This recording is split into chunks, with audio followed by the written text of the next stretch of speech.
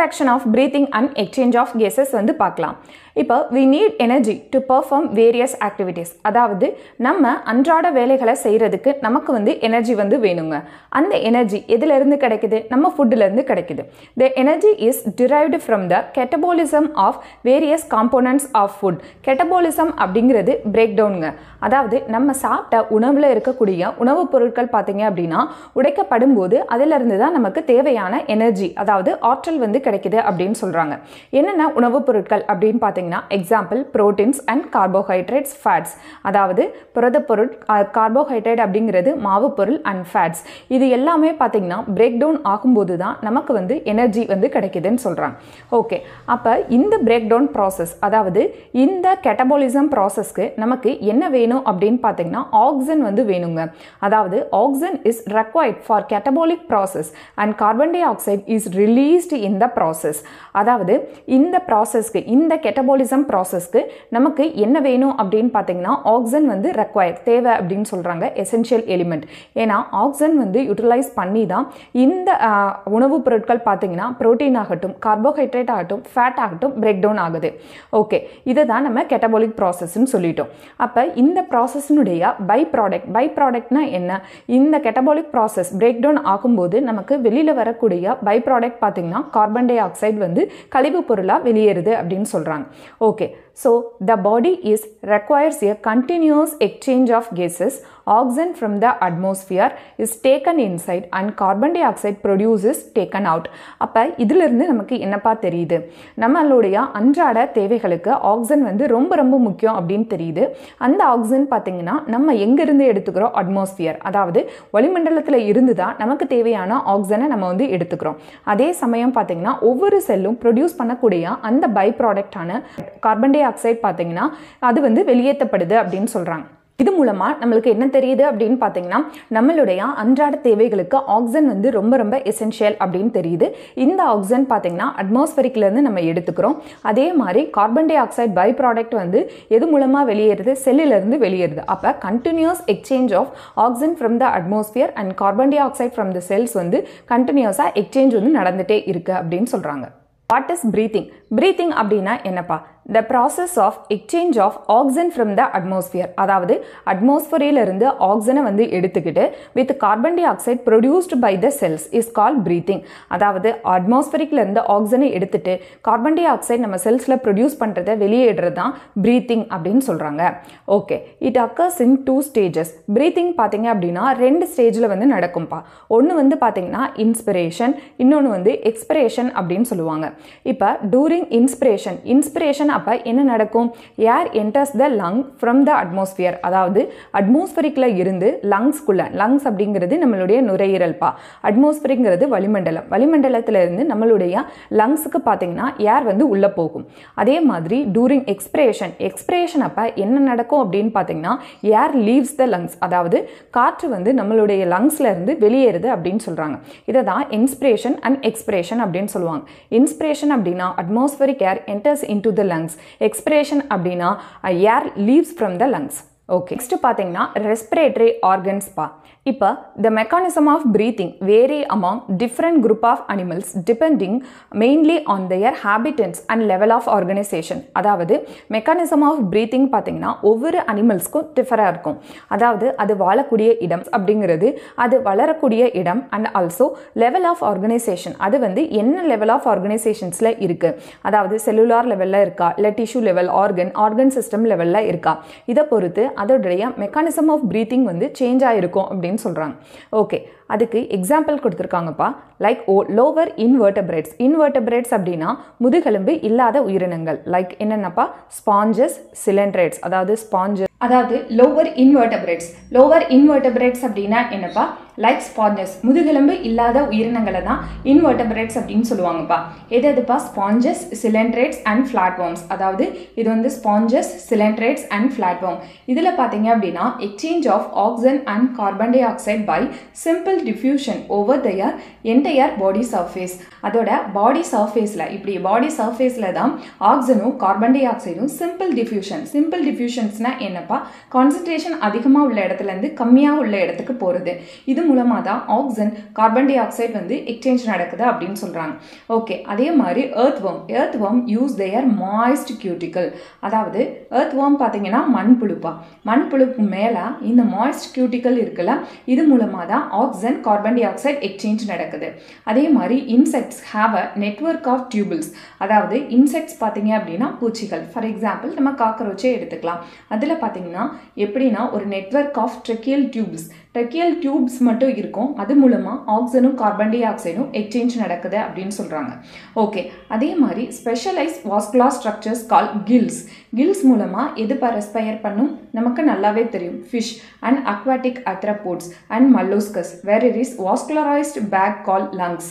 அதாவது specialised vascular structure, அதாவது kills மூலமாக எது ரெஸ்பயர் பண்ணும் அப்படின்னு பார்த்தீங்கன்னா aquatic arthropods and மல்லூஸ்கஸ். வாஸ்குலரைஸ்டு back call lungs are used by terrestrial forms for the exchange of gases. அதாவது இப்போ aquatic arthropods also molluscus பார்த்தீங்கன்னா gills மூலமா ரெஸ்பயர் வந்து பண்ணும். வாஸ்குலரைஸ்ட் பேக் இல்ல நிலத்துல வாழக்கூடிய arthropods பார்த்தீங்கன்னா பெரும்பாலும் lungs மூலமா தான் gases எக்ஸ்சேஞ்ச் பண்ணுதுன்னு சொல்றாங்க. இப்போ among vertebrates என்னப்பா, முதுகெலும்புள்ள உயிரினங்கள்ல and also fishes use gills. Fishes பார்த்தீங்க அப்படின்னா அதோட கில்ஸ் மூலமாக ரெஸ்பயர் பண்ணும். வேற இஸ் ரெப்டைல்ஸு, பேர்ட்ஸு அண்ட் மேமல்ஸ்னால் பாலூட்டிகள்ப்பா. இவங்கெல்லாம் எப்படி ரெஸ்பயர் பண்ணுவாங்க அப்படின்னா த்ரூ தேயர் லங்ஸ். அதாவது லங்ஸ் மூலமாக தான் ரெஸ்பயர் பண்ணுவாங்க. இதிலே ஆம்பிபியன்ஸ் லைக் ஃப்ராக் பார்த்தீங்க அப்படின்னா இது வந்து ஸ்பெஷலைஸ்டு ஃபீச்சர்ஸ் இருக்கும்ப்பா. ஃப்ராக் பார்த்தீங்கன்னா can also respire through their moist skin. ஆம்பிபியாஸ் like frock பார்த்தீங்க அப்படின்னா can also respire through their skin and the lungs. Okay, mammals have a well developed respiratory system. Mammals பார்த்தீங்கன்னா பாலூட்டிகளுக்கு பார்த்தீங்கன்னா well டெவலப்டான respiratory system இருக்கும் அப்படின்றத சொல்கிறாங்க. பார்த்தீங்கன்னா இப்போ ஸ்பாஞ்சஸ், சிலண்ட்ரேட்ஸ் அண்ட் ஃபிளாட்வர்ம்ஸ் பார்த்தீங்கன்னா respire through their body surface, அதாவது சிம்பிள் டிஃப்யூஷன்ஸ் மூலமாக. எர்த்வார்ம் வந்து மாய்ஸ்ட் கியூட்டிக்கல் மூலமாக ரெஸ்பயர் பண்ணும். இன்செக்ட்ஸ் பார்த்தீங்கன்னா ட்ரெக்கியல் டியூப்ஸ் அண்ட் ஆல்சோ இப்போ அக்வாட்டிக் ஆர்த்ரோபோட்ஸ் அண்ட் ஃபிஷஸ் பார்த்தீங்கன்னா த்ரூ தேயர் கில்ஸ் மூலமாக. இதே ரெப்டைல்ஸு, பேர்ட்ஸு, மேமல்ஸ் பார்த்தீங்கன்னா லங்ஸ் மூலமாக ரெஸ்பயர் பண்ணும். ஃப்ராக் மட்டும் பார்த்தீங்கன்னா ஸ்பெஷலைஸ்டு ஃபீச்சர், இது ஸ்கின் மூலமாகவும் ரெஸ்பயர் பண்ணும், லங்ஸ் மூலமாகவும் ரெஸ்பயர் பண்ணும். Okay, human respiratory system consist of. Human respiratory சிஸ்டமில் என்னென்ன இருக்கும் அப்படின்னு பார்த்தீங்கன்னா பேர் ஆஃப் நாஸ்ட்ரில்ஸ். அதாவது நாஸ்ட்ரில்ஸ் அப்படிங்கிறது நம்மளுடைய நோஸ் ஹோல்ஸ் தான் நாஸ்ட்ரில்ஸ் அப்படின்னு சொல்லுவாங்கப்பா. Okay, it leads to the nasal chamber. Nostrils பார்த்தீங்கன்னா எங்கே போகும்னா nasal chamber throw their nasal passage அப்படின்னு சொல்கிறாங்க. அதாவது இப்படி நம்மளுடைய நோஸ் ஸ்ட்ரக்சர்ஸ் வந்து இருக்குது அப்படின்னு வச்சுக்கோங்க. இதுதான் வந்து என்னன்னு சொல்லுவாங்கன்னா நேசல் சேம்பர் அப்படின்னு சொல்லுவாங்க. இந்த நேசல் சேம்பர் பார்த்தீங்கன்னா த்ரோ தேயர் நேசல் பாசேஜ் மூலமாக நேசோ சேம்பரில் வந்து ரீச் பண்ணும். இந்த நேசல் சேம்பர் பார்த்தீங்கன்னா ஃபர்தராக எங்கே போய் ஓப்பன் ஆகும் அப்படின்னு பார்த்தீங்கன்னா நேசோ ஃபேரிங்ஸ் அப்படின்னு சொல்லுவாங்க. அதாவது இந்த சர்ஃபேஸ் தான் நேசோ ஃபேரிங்ஸ் அப்படின்னு சொல்லுவாங்கப்பா. ஓகே, இந்த நேசோ ஃபேரிங்ஸ் பார்த்தீங்கன்னா is a common passage for food and ஏர். அதாவது இந்த இடத்துல தான், அதாவது நம்ம வாய் வழியாக சாப்பிடக்கூடிய உணவு அண்ட் ஆல்சோ பார்த்தீங்கன்னா நம்ம நோஸ்ல இருந்து போகக்கூடிய ஏர் ரெண்டுமே காமனாக எந்த இடத்துல போய் ஓப்பன் ஆகும் அப்படின்னு பார்த்தீங்கன்னா இந்த நேசோ ஃபேரிங்ஸில் தான் வந்து ஓப்பன் ஆகுது அப்படின்னு சொல்கிறாங்க. ஓகே, இந்த நேசோ ஃபேரிங்ஸ் ஃபர்தராக எதா கண்டினியூஸ் ஆகுது அப்படின்னு பார்த்தீங்கன்னா லாரிங்ஸ், அதாவது லாரிங்ஸ் ஓப்பன் ஆகும்பா. இந்த லாரிங்ஸ் பார்த்தீங்கன்னா இஸ் அ கார்டிலேஜினஸ் பாக்ஸ். இதுக்கு இன்னொரு பேருன்னு சொல்கிறாங்க சவுண்ட் பாக்ஸ். அதாவது இந்த இடத்துல இருந்து தான் நமக்கு சவுண்ட் வந்து ப்ரொடியூஸ் ஆகுது அப்படின்னு சொல்கிறாங்க. ஓகே, நேசோஃபேரிங்ஸ் பார்த்தீங்கன்னா opens to the glottis portion of larynx. அதாவது இந்த லாரிங்ஸ் பார்த்தீங்க அப்படின்னா இது வந்து ஒரு கார்டிலேஜினஸ் பாக்ஸ்பா. நேசோஃபேரிங்ஸ் வந்து எது வந்து ஓப்பன் ஆகும் அப்படின்னா இந்த லாரிங்ஸோட மூடி மாதிரி இருக்கக்கூடிய ஸ்ட்ரக்சர்ஸ்க்கு பேரு தான் கிளாட்டஸ் அப்படின்னு சொல்றாங்க. Okay, larynx opens to the glottis portion of larynx. அதுக்கப்புறம் இது ஃபர்தரா வந்து எதா கண்டினியூஷன் ஆகுது அப்படின்னா ட்ரக்கியா. இப்போ லாரிங்ஸ் பத்தி பார்க்கலாம். லாரிங்ஸ் அப்படிங்கிறது cartilaginous பாக்ஸ்பா, otherwise called as sound box அப்படின்னு சொல்றாங்க. இது மூலமா தான் நமக்கு சவுண்ட் வந்து ப்ரொடியூஸ் ஆகுது. ஓகே, இந்த லாரிங்ஸோட டாப் மோஸ்ட் இந்த மூடி மாதிரி இருக்குல்ல, இதுக்கு பேரு கிளாட்டஸ் அப்படின்னு சொல்லுவாங்க. ஓகே, டூரிங் ஸ்வாலோவிங் அப்ப என்ன நடக்கும் அப்படின்னு பார்த்தீங்கன்னா உணவு பொருள் பார்த்தீங்கன்னா டைரக்டா நம்மளுடைய இந்த மூச்சுக்குள்ள போய் விழாம இருக்கிறதுக்காக இந்த இடத்துல ஸ்பெஷலைஸ்டான ஒரு ஸ்ட்ரக்சர்ஸ் வந்து இருக்கும்.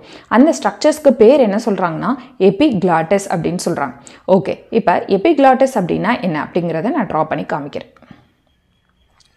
ஓகே, இப்போ above the glottis there is a cartilaginous like structures called epiglottis. இந்த மாதிரி ஒரு cartilaginous ஆன structures வந்து இருக்கும். இதுக்கு பேர் என்ன சொல்றாங்கன்னா epiglottis அப்படினு சொல்றாங்க. இதோட ஃபங்க்ஷன் என்ன அப்படினு பாத்தீங்கன்னா during swallowing. இப்போ நம்ம உணவு பொருளை முழுங்கும்போது அது டைரக்ட்டா நம்மளுடைய உணவுக்குள்ளல தான் போய் விழுகணும். சோ மூச்சுக்குழலுக்குள்ள போகாம இருக்கிறதுக்காக நம்ம முழுங்கும்போது இந்த epiglottis பாத்தீங்கன்னா இந்த glottis portion of larynx வந்து க்ளோஸ் பண்ணிக்கிறோம். so that food material பாத்தீங்கன்னா டைரக்ட்டா வந்து ஃபுட் பைப்ல போயிடும். during swallowing நம்ம உணவு பொருளை முழுங்கும்போது அது larynx குள்ள போகாம இருக்கிறதுக்காக இந்த epiglottis வந்து ஒரு கேட் மாதிரி மூடிக்கிறோம்னு சொல்றாங்க. ஓகே, larynxக்கு அடுத்து பாத்தீங்கன்னா trachea பாத்தீங்க அப்படினா trachea பாத்தீங்கன்னா is a straight tube. அதாவது இது straight tube இருக்கும். எட்ல இருந்து trachea பாத்தீங்கன்னா it extends up to the mid thoracic cavity வரைக்கும் extend ஆயிருக்கும். at the level of thoracic vertebrae. நம்மளுடைய vertebral column பாத்தீங்க அப்படினா thoracicல 12 போன் வந்து இருக்கும்பா. அதுல 5th போன், அதாவது நம்மளுடைய முதுகெலும்புல thoracicல 5வது போன் இருக்கலாம். அந்த இடத்துல தான் trachea வந்து right and left half வந்து டிவைட் ஆகும். இப்படி ஃபர்ஸ்ட் டிவைட் ஆகுதுல, இத வந்து என்னன்னு சொல்றாங்கன்னாப்பா primary bronchi அப்படினு சொல்றாங்க. இங்க பாருங்க, right bronchi and the left bronchi. இத வந்து என்னன்னு சொல்லுவாங்க அப்படினு பாத்தீங்கன்னா primary bronchi அப்படினு சொல்லுவாங்க. right and left of first half. அதாவது ஒரு ட்ரீ இருக்குன்னு வெச்சுக்கோங்க. அந்த ட்ரீல ஃபர்ஸ்ட் பிரான்ச் வந்து என்னன்னு சொல்லுவாங்க primary bronchi அப்படினு சொல்றாங்க. ஓகே, இந்த primary bronchi பாத்தீங்கன்னா ஃபர்தரா செகண்டா வந்து டிவைட் ஆகுதுல, அத secondary bronchi அப்படினு சொல்லுவாங்க. secondary bronchiல இருந்து வரக்கூடிய அந்த கிளை போல இருக்கக்கூடிய ஸ்ட்ரக்சரை tertiary bronchi அப்படினு சொல்லுவாங்க. இந்த tertiary bronchi பாத்தீங்கன்னா அதில இருந்து ஒரு நுண்ணிய சின்ன டியூப் லைக் ஸ்ட்ரக்சர் இருக்கும். அத branchioles அப்படினு சொல்லுவாங்க. இந்த branchioles பாத்தீங்கன்னா end up, ஒவ்வொரு branchioles-உம் end up irregular vascularized bag like structures ஓட முடிஞ்சிருக்கும். அதுக்கு பேர் என்ன சொல்றாங்கன்னா alveoli அப்படிங்கறத சொல்றாங்க. Okay, structures from the trachea, அதாவது trachea, primary bronchi, secondary bronchi, tertiary bronchi, branchioles. இது வரைக்கும் பாத்தீங்க அப்படினா இப்படி வரியா லைன் மாதிரி போட்டுருக்காங்களா, இதுக்கு பேர் என்ன சொல்றாங்கன்னா incomplete cartilage ring அப்படினு சொல்லுவாங்க. what is mean by incomplete cartilage ringனா என்னப்பா? இப்போ ஒரு டியூப் மாதிரி இருக்குன்னு வெச்சுக்க, கம்ப்ளீட்டா அந்த டியூபை என்சர்க்கிள் பண்ணியிருந்தாதான் complete cartilage ring அப்படினு சொல்லுவாங்க. ஆனா ஒரு டியூப் லைக் ஸ்ட்ரக்சரை இப்படி ஹாஃபா தான் என்சர்க்கிள் பண்ணிருக்கு. சோ இதை என்னன்னு சொல்லுவாங்கன்னாப்பா incomplete cartilaginous ring அப்படினு சொல்லுவாங்க, which is starts from the trachea up to the branchioles. அதாவது the trachea, primary, secondary and the tertiary bronchi and initial branchioles are supported by incomplete cartilaginous ring. அதாவது the trachea, primary bronchi, secondary, tertiary and initial branchioles பாத்தீங்கன்னா which is made up of incomplete cartilaginous ring அப்படின்னு சொல்றாங்க. ஏன்பா incomplete cartilaginous ring-ஆ இருக்கு? to prevent collapsing in absence of air. அதாவது காத்து இல்லாத சமயத்துல இது ஃபுல்லா சாஃப்ட் டிஷ்யூவாவே இருக்குன்னு வெச்சுக்கோங்க, கார்டிலேஜ்ல இல்லாம. அப்ப காத்து இல்லாத சமயத்துல இது அப்படியே அந்த டியூப் வந்து மூடிக்குறோம்ல, அததான் சொல்றாங்க to prevent collapsing in the absence of air. இப்ப each branchiole terminates into an irregular walled vascularized bag like structure called alveoli. அதாவது ஒவ்வொரு branchioles பாத்தீங்கன்னா ஒரு irregular vascularized structuresனால end ஆயிருக்கும். அதுக்கு பேர் என்ன சொல்றாங்கன்னாப்பா alveoli அப்படிங்கறத சொல்றாங்க. Okay, the branching network of bronchi, branchioles and alveoli collectively form the lungs. அதாவது the branching, இப்படி இந்த கிளைகள் மாதிரி இருக்கல, bronchi, branchioles and alveoli, இது எல்லாமே சேர்ந்துதான் lungs அப்படிங்கறத சொல்றாங்க. இப்ப two lungs are covered with double layer pleura having pleural fluid between them to reduce the friction on lung surface. அதாவது இந்த வந்து எதை கவர் பண்ணிருக்கோம் அப்படினு பாத்தீங்கன்னா ஒரு டபுள் லேயர் pleural membrane வந்து கவர் பண்ணிருக்கோம். outer membrane, inner membrane சொல்லிட்டு ரெண்டு membrane வந்து கவர் பண்ணிருக்கும்பா. இது ரெண்டுக்கும் நடுவுல பாத்தீங்கன்னா ஒரு fluid like structures இருக்கும். அதுக்கு பேரு pleural fluid அப்படினு சொல்லுவாங்க. what is the role of pleural fluid அப்படினு பாத்தீங்கன்னா during lungs, இப்ப நம்ம கீப்பா நம்ம மூச்சு விட்டுட்டே தானே இருக்கும். அப்ப லங்ஸோட மூவ்மெண்ட் இருக்கும்போது லங்ஸ்ல ஃப்ரிக்ஷன் அப்படின்னா என்னப்பா? உராய்வு. அதாவது ஒரு ஸ்ட்ரக்சர்ஸ் ஃப்ரீக்வெண்டா மூவ் ஆயிட்டே இருந்தது அப்படின்னா அது வந்து ஒன்னோட ஒன்னா உராய்வு வந்து ஏற்படுத்தும். ஸோ அதை ப்ரிவென்ட் பண்றதுக்காக நேச்சுரலாவே நம்ம பாடியில வந்து இருக்கிறது தான் இந்த pleural fluid. அதாவது pleural fluid which is present between the double walled pleural layer. Okay, இதோட வேலை என்ன? to reduce the friction on lung surface. lung surfaceல ஃப்ரிக்ஷனை குறைக்கிறது தான். நம்மளுடைய லங்ஸை வந்து 2 பார்ட்ஸாக வந்து பிரிக்கிறாங்கப்பா. அதாவது அதோட ஃபங்க்ஷனுக்கு ஏற்ற மாதிரி ஒன்று வந்து பார்த்தீங்க அப்படின்னா கண்டக்டிங் பார்ட், இன்னொன்று வந்து பார்த்தீங்கன்னா எக்ஸ்சேஞ்ச் பார்ட். இப்போ பேர்லேயே இருக்குது கண்டக்ட், இது ஏதோ வந்து கடத்த போகுது அப்படின்னு அர்த்தம். எக்ஸ்சேஞ்ச் பார்ட் அப்படின்னா இதுல இருந்து ஏதாவது ஒரு பொருளை கொடுத்து வாங்க போகுது அப்படின்னு அர்த்தம். கண்டக்டிங் பார்ட் வந்து எதை இன்க்ளூட் பண்ணியிருக்கோம் அப்படின்னு பார்த்தீங்கன்னா external nostrils up to the terminal bronchioles அப்படின்னு சொல்லுவாங்கப்பா. அதாவது டெர்மினல் பிராங்கியூல்ஸ் வரைக்கும் என்னென்ன பார்ட்ஸ் இருக்குது எக்ஸ்டர்னல் நாஸ்ட்ரல்ஸ்ல இருந்து நம்ம என்ன படிச்சிருக்கோம்ப்பா? External nostrils leads to nasal chamber, அதுக்கப்புறம் நேசோஃபேரிங்ஸ், அதுக்கப்புறம் லாரிங்ஸ், அதுக்கப்புறம் ட்ரெக்கியா, அதுக்கப்புறம் என்ன படித்தோம்? Primary பிராங்கை, secondary பிராங்கை, treasury பிராங்கை and bronchioles. அப்போ நாஸ்ட்ரல்ஸ்ல இருந்து டெர்மினல் பார்ட் ஆஃப் பிராங்கியூல்ஸ் வரைக்கும் இருக்கிறது தான் கண்டக்டிங் பார்ட் அப்படின்னு சொல்லுவாங்க. அப்போ கண்டக்டிங் பார்ட்டோட வேலை என்ன அப்படின்னு பார்த்தீங்கன்னா transport of atmospheric air to the alveoli. அதாவது வளிமண்டலத்துல இருந்து காத்தை நம்மளுடைய alveoli பார்ட்டுக்கு கொண்டு போய் சேர்க்கிறதா இந்த கண்டக்டிங் பார்ட் அப்படின்னு சொல்றாங்க. ஓகே, அது மட்டும் இல்லாம இதோட இன்னொரு வேலை என்னன்னு பார்த்தீங்கன்னா remove foreign particles from air, humidifying it and bringing it to the body temperature.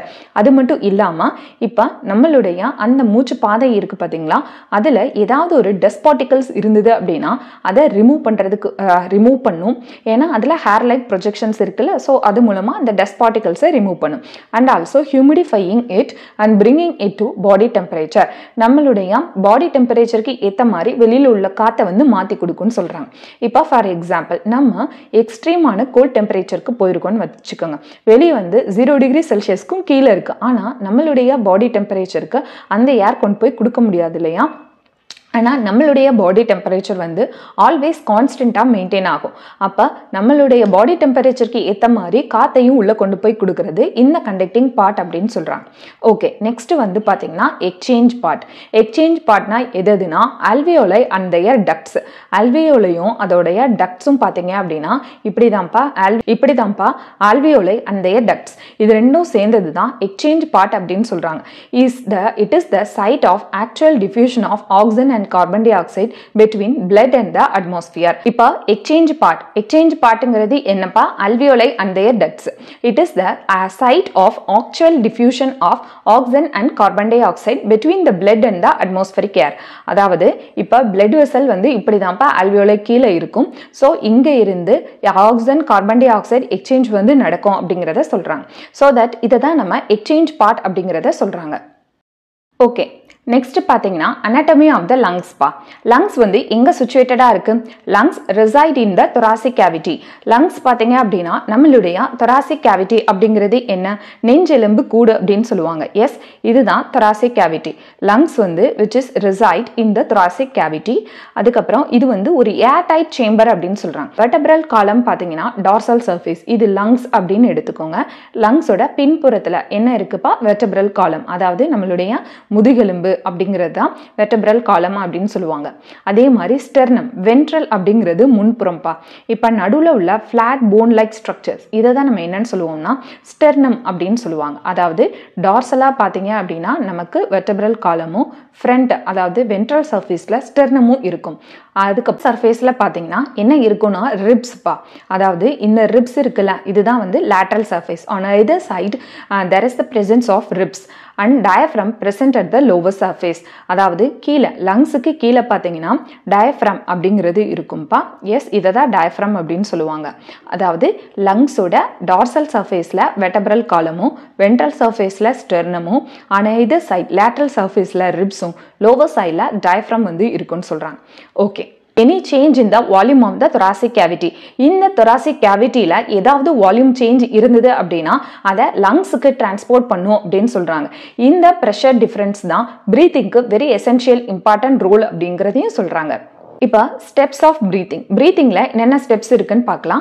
Breathing in which oxygen rich atmospheric air is diffused in and carbon di oxide rich அல்வியோலார் air is diffused out. முதல்ல breathing அப்போ என்னப்பா நடக்குது? அட்மாஸ்பரிக்ல இருந்து oxygen rich ஏர் வந்து உள்ள வருது. ஓகேவா? Oxygen rich ஏரான அட்மாஸ்பரிக்ல இருந்து ஆக்சிஜன் ரிச் ஏர் உள்ள வருது. அதே மாதிரி கார்பன் டை ஆக்சைடு ரிச் அல்வியோலார் ஏர் வந்து வெளியில போகும். இதுதான் ஃபர்ஸ்ட் ஸ்டெப் ஆஃப் பிரீத்திங் சொல்றாங்க. ஓகே, ரெண்டாவது ஸ்டெப் என்ன? Diffusion of cases across the அல்வியோலார் membrane. அதாவது இந்த அல்வியோலார் மெம்பரேனுக்கு பக்கத்துல பாத்தீங்கன்னா பிளட் வெசல் இருக்கும். ஸோ இந்த இடத்துல இங்கே என்ன ஆகும்பா கார்பன் டை ஆக்சைடு கொடுத்துட்டு இங்கேருந்து ஆக்சிஜனை வந்து வாங்கிக்கும். ஓகே, இந்த இடத்துல diffusion of cases across the அல்வியோலார் membrane நடக்குது. அடுத்து transport of cases by the blood. அப்படி டிஃப்யூஸ் ஆன கேசஸ் பார்த்தீங்க அப்படின்னா என்ன ஆகும், பிளட் வெசல் மூலமாக டிரான்ஸ்போர்ட் ஆகும். டிரான்ஸ்போர்ட் ஆகிட்டு எங்கப்பா போகும், டிஷ்யூ சர்ஃபேஸ்க்கு போகும். அப்போ நெக்ஸ்ட் ஸ்டெப் என்ன, diffusion of oxygen and carbon di oxide between blood and tissues. இப்போ ஒரு டிஷ்யூ சர்ஃபேஸ் இருக்குன்னு வச்சுக்கோங்க. இங்கே கெட்டபாலிசம்லாம் முடிஞ்சு கார்பன் டை ஆக்சைடு ரிச்சாக இருக்குமா, ஸோ தட் ஆல்ரெடி நம்ம பிளட் வெசல் மூலமாக ஆக்சிஜனை வாங்கிட்டு வரோமா.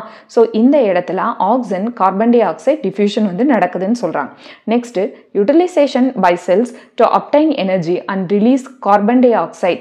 அதாவது இந்த இடத்துல ஆக்சிஜன் பார்த்தீங்கன்னா டிஷ்யூஸ்க்கு போய் யூட்டிலைஸ் ஆகி ஃபர்தராக கார்பன் டை ஆக்சைடை ரிலீஸ் பண்ணுன்னு சொல்றாங்க. இப்போ மெக்கானிசம் ஆஃப் பிரீத்திங் பா. Breathing involves 2 stages. அதாவது பிரீத்திங் வந்து 2 ஸ்டேஜில் நடக்கும். ஒன்று இன்ஸ்பிரேஷன், இன்னொன்று பார்த்தீங்கன்னா எக்ஸ்பிரேஷன். இப்போ டூரிங் இன்ஸ்பிரேஷனில் பார்த்தீங்கன்னா அட்மாஸ்பரிக் ஏர் இஸ் ட்ரா இன், அதாவது அட்மாஸ்பரிக் ஏர் வந்து லங்ஸ்குள்ளே வரும். அண்ட் டூரிங் எக்ஸ்பிரேஷன் அப்போ என்ன நடக்கும், ஆல்வியோலார் ஏர் வந்து ரிலீஸ்ட் அவுட், ஆல்வியோலார் ஏர் வந்து வெளியில் வந்து போகும். இதுதான் இன்ஸ்பிரேஷன் அண்ட் எக்ஸ்பிரேஷன் அப்படிங்கிறது. இப்போ த மூமெண்ட் ஆஃப் ஏர் இன், அதாவது அட்மாஸ்பரிக்ல இருந்து லங்ஸ்குள்ளே ஏர் போகுதுல, அந்த movement of air in உள்ள போறதும் and out takes place due to difference in pressure gradient. அதாவது லங்ஸ்ல இருந்து காத்து வெளியில போகிறதா இருந்தாலும் சரி, அட்மாஸ்பரிக்ல இருந்து காத்து உள்ள வரதா இருந்தாலும் சரி, எப்படி நடக்குது அப்படின்னு பாத்தீங்கன்னா due to the pressure gradient. pressure gradient மூலமா தான் இந்த ஏர் எக்ஸ்சேஞ்ச் வந்து நடக்குதுன்னு சொல்றாங்க. ஓகே, இப்போ inspiration occurs when pressure inside the lung is less. அதாவது இன்ஸ்பிரேஷன் எப்படி நடக்கும் அப்படின்னு பாத்தீங்கன்னா when the intrapulmonary pressure, உள்ள வந்து பிரஷர் கம்மியா இருக்கும்போது தான் வெளியில உள்ள காத்தை வந்து உள்ள இழுக்குது. எப்படி இழுக்கும், இப்போ ஃபார் எக்ஸாம்பிள் இது வந்து அட்மாஸ்பரிக்னு வச்சுக்கோங்க. எஸ், இது வந்து நம்மளுடைய லங்ஸ். அப்ப இன்ட்ரா பல்மனரி பிரஷர் வந்து குறைஞ்சிருக்கு. S, decreased pulmonary pressure. எப்பவுமே வந்து எப்படிப்பா டிஃப்யூஸ் ஆகும், அதாவது கான்சென்ட்ரேஷன் அதிகமாக உள்ள இடத்துல இருந்து கான்சென்ட்ரேஷன் கம்மியாக உள்ள இடத்துக்கு வந்து போகும். எஸ், அப்போ இன்ட்ரா பல்மனரி ப்ரெஷர் இன்ஸ்பிரேஷன் அப்போ குறைஞ்சிருக்கும். இந்த இன்ஸ்பிரேஷனுக்கு பார்த்தீங்கன்னா அடிஷ்னல் மசில்ஸ் வந்து ஹெல்ப்ஃபுல்லாக இருக்குன்னு சொல்கிறாங்க. இப்போ டயஃப்ரம் வந்து கன்ட்ராக்ஷன் பண்ணும்போது இன்க்ரீஸ் இந்த தொராசிக் வால்யூம் வந்து அதிகமாகும்பா, டயஃப்ரம் வந்து கன்ட்ராக்ட் ஆகும்போது. அதே சமயம் பார்த்தீங்கன்னா contraction of the external intercostal muscles. External intercostal மசில்ஸ்னா ஒன்றும் இல்லைப்பா, அதாவது இன் பிட்வீன் த ரிப்ஸ் நடுவுல உள்ள இந்த மசில்ஸ் தான் எக்ஸ்டர்னல் இன்டர்காஸ்டல் மசில்ஸ் அப்படின்னு சொல்லுவாங்க. Okay, contraction of diaphragm and also contraction of intercostal muscles என்ன பண்ணும் அப்படின்னா லிஃப்ட்ஸ் த ரிப், நம்மளுடைய இந்த ரிப்பை வந்து முன்னோக்கி வந்து தூக்கும். S, lifts the rib and increase in the thoracic volume. Thoracic வால்யூமா antero posterior ஆக்சிஸ்ல அதிகமாக்குதுன்னு சொல்றாங்க. ஆன்ட்ரோ போஸ்டீரியர் ஆக்சிஸ்னா என்னப்பா, முன் பின்னா, அதாவது இப்படி இருக்கு அப்படின்னா இப்படி இந்த மாதிரி ஆன்ட்ரோ போஸ்டீரியர் ஆக்சிஸ்ல பின்னாடி வந்து நம்மளுடைய வெர்டெப்ரல் காலம் இருக்கும், முன்னாடி ரிப்ஸ் இருக்கும். அப்படி இந்த சைஸ்ல வந்து அதோடைய தொராசிக் வால்யூமை வந்து அதிகமாக்குதுன்னு சொல்றாங்க. அதாவது டூரிங் இன்ஸ்பிரேஷன் அப்ப என்னப்பா நடக்கும், டிக்ரீஸ் இன் த இன்ட்ராபல்மனரி பிரஷர், அதே மாதிரி increase in the thoracic volume. Thoracic volume எதனால அதிகமாச்சு, contraction of the diaphragm and the contraction of external intercostal muscles lifts the rib in the anterior posterior direction, so that volume வந்து அதிகமா இருக்கும், இன்ட்ராபல்மனரி pressure வந்து குறைவா இருக்கும். இந்த ரெண்டு கண்டிஷன்ஸ்ல தான்ப்பா அட்மாஸ்பரிக் ஏர் வந்து உள்ள வருதுன்னு சொல்றாங்க. இந்த ப்ராசஸ் தான் இன்ஸ்பிரேஷன் அப்படின்னு சொல்லுவாங்க. இப்போ எக்ஸ்பிரேஷன் அப்போ என்ன நடக்கும் அப்படின்னு பார்த்தீங்கன்னா ஆல்ரெடி இன்ஸ்பிரேஷன் அப்போ கன்ட்ராக்ஷன் ஆன diaphragm and also external intercostal muscles பார்த்தீங்கன்னா ரிலாக்ஸேஷன் ஆகி come back to the original position, so that உள்ள இன்ட்ரா பல்மனரி ப்ரெஷர் வந்து அதிகமாகும். அதே சமயம் பார்த்தீங்க அப்படின்னா இதோட வால்யூம் பார்த்தீங்கன்னா முன்னாடி விட கம்மியாக இருக்கும். அதாவது decrease in the thoracic volume. தொராசிக்னாலும் பல்மனரினாலும் ஒன்று தான்ப்பா. தொராசிக் வால்யூம் வந்து குறையும், அதே சமயம் இன்க்ரீஸ் பல்மனரி பிரஷர் வந்து அதிகமாகும். இந்த ரெண்டு கண்டிஷன்ஸ்ல தான் என்ன ஆகும்னு பாத்தீங்கன்னா எக்ஸ்பிரேஷன், அதாவது லங்ஸ்ல உள்ள ஏர் பாத்தீங்க அப்படின்னா வெளிநோக்கி எக்ஸ்பெல் ஆகும்னு சொல்றாங்க. ஓகே, இப்போ relaxation of the diaphragm and the intercostal muscles reduce the thoracic volume. அப்பா ரெண்டு கண்டிஷன்ஸ் ஞாபகம் வச்சுக்கணும். ஒன்னு இன்ஸ்பிரேஷன் அப்ப என்ன ஆகும், increase in the thoracic volume வந்து அதிகமாகும், அதே மாதிரி decrease in the pulmonary pressure. இதை எழுதி வேணாலும் வச்சுக்கோங்க. அதாவது தொராசிக் வால்யூம் வந்து அதிகமாக அதிகமாகி பல்மனரி ப்ரெஷர் குறைஞ்சது அப்படின்னா இன்ஸ்பிரேஷன் வந்து அந்த இடத்துல நடக்கும். ஓகே, இதே எக்ஸ்பிரேஷன் எப்படி நடக்கும்? Decrease in the thoracic volume. thoracic volume வந்து குறைஞ்சு பல்மனரி ப்ரெஷர் வந்து அதிகமாச்சு அப்படின்னா நமக்கு எக்ஸ்பிரேஷன் வந்து நடக்கும்னு சொல்றாங்க. அப்ப இன்ஸ்பிரேஷன் அப்ப நமக்கு கண்ட்ராக்ஷன் ஆன diaphragm and external intercostal muscles தான் thoracic வால்யூமை anteroposterior axisல அதிகமாக்குது. ஆனா இந்த இடத்துல relaxation of the diaphragm and intercostal muscles thoracic வால்யூமை குறைச்சிருச்சு. அதே சமயம் ப்ரெஷர் அதிகமானதுனால உள்ள காத்து வந்து எக்ஸ்பிரேஷன் மூலமா வெளியேறிடுச்சு. Okay, next, the volume of air involved in breathing movements is estimated by using spirometer. அதாவது நம்ம volume of air inspiration and expiration அப்ப உள்ள போய் வெளியில வந்த அந்த காத்தை வந்து எது மூலமா நம்ம மெஷர் பண்ணலாம் அப்படின்னு பார்த்தீங்கன்னா ஸ்பைரோமீட்டர், அது மூலமா நம்ம மெஷர் பண்ணலாம்னு சொல்றாங்க. இப்போ டைட்டல் வால்யூம் அப்படின்னா என்ன? Volume of air inspired R expired during a normal respiration. Normal respirations மூலமா எவ்வளவு ஏரை நம்ம உள்ள வாங்கி வெளிவிடுறோம், இதுதான் டைட்டல் வால்யூம் அப்படிங்கிறது. It is about 500 ml in a healthy man. ஒரு ஆரோக்கியமான மனிதன் பார்த்தீங்கன்னா 500 ml இருக்குன்னு சொல்றாங்க. இதே பர் மினிட்டுக்கு பார்த்தீங்க அப்படின்னா 6000 to 8000 ml per minute அப்படின்னு சொல்றாங்க. இந்த 6000 to 8000 ml per minute எப்படிப்பா வந்தது? பர் மினிட்டுக்கு ஹியூமன் பிரீத்ஸ் வந்து எத்தனை டைம் per minute இருக்கும்பா? 12 to 16 times per minute அப்படின்னு நம்ம முன்னாடியே பார்த்தோம்.